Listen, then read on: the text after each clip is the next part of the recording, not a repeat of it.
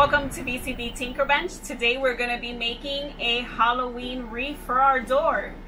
First, let's go over what we need to have in order to do our craft projects. You should always have a cutting mat with you if you're going to be cutting anything so you don't mess up the surface that you're using.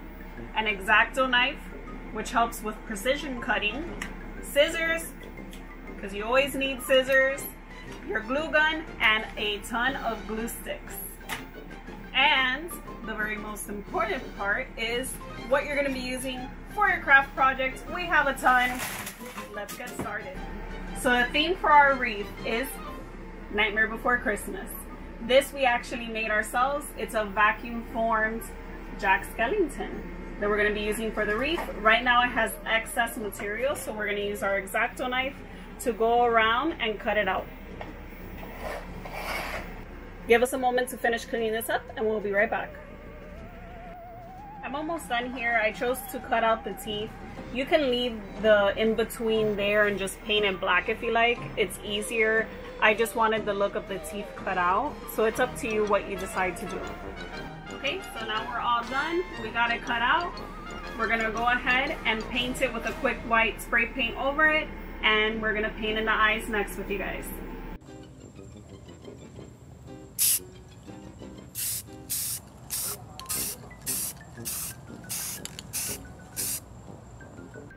So now we got this guy painted, we're gonna go ahead and use our paint markers to paint in his eyes and his nose.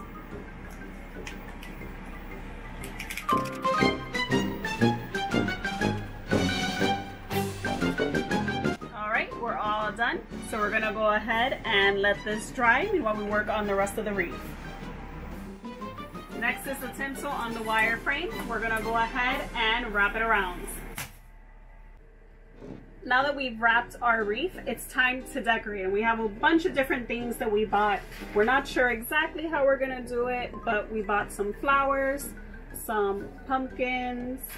We have this that we're gonna do use for our bowl, which we're gonna put Jack Skellington right on top of it. Some more pumpkins. We got some bones, nice and glittery. More flowers, mini bones. And we're gonna see what we're gonna do with that. Okay, so we're gonna start off first with our bowl. Thought it was pretty neat. It has a cool pattern to it. Gonna place it here at the bottom. Kind of like you see other wreaths that are Nightmare Before Christmas. Let me see how I'm gonna do this.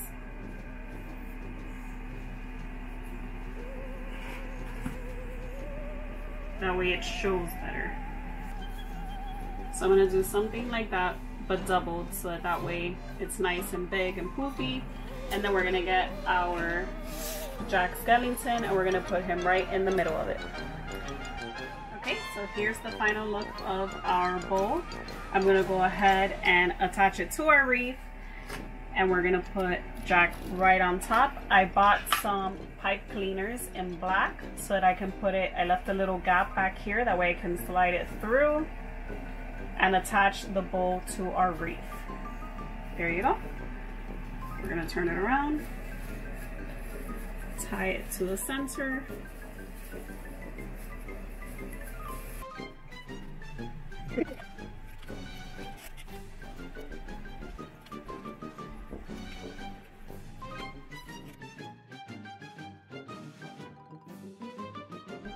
Now it's time to add our flowers. We have two different colors. Let's add them to the wreath. We have our flowers attached to the wreath. We went ahead and we used our pliers to help us twist the stems in the back to help secure it to the wreath, and then just added a dab, maybe more than a dab, of hot glue to help secure everything together. Last thing to do is to sprinkle in some bones to add that finishing touch. So we found a place for our funny bone. Don't you find it humorous? We're now gonna add some femurs to the center of our flowers. I'm gonna add a dab of glue and they're gonna be our pistils.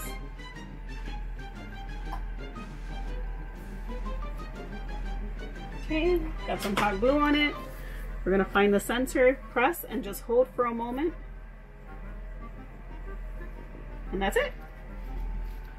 Rinse and repeat. Here we have our Nightmare Before Christmas Halloween wreath. I think it came out pretty cool. What do you guys think? Make sure to like, subscribe, hit the bell icon so you get notified every time we post a video. Leave a note in the comments letting us know what you guys think. Thanks for watching.